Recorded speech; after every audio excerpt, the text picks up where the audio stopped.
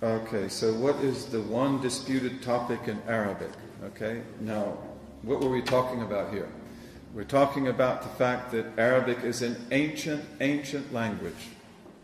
Okay, and then I was saying that there's only one aspect that Arabic might not have, which is believed to be a characteristic of ancient Semitic, and that is a particular type of S, which is sort of like S. It's not a Sod, it's not a Sin, but you have it in Thamudic.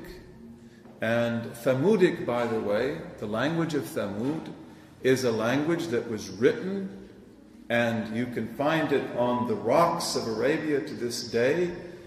Very, very interesting. And these are the kind of things that we have to study, because Thamudic is an ancient language, and it is an ancient form of Semitic. So that would be the disputed issue. But everything else Arabic has. What is the name of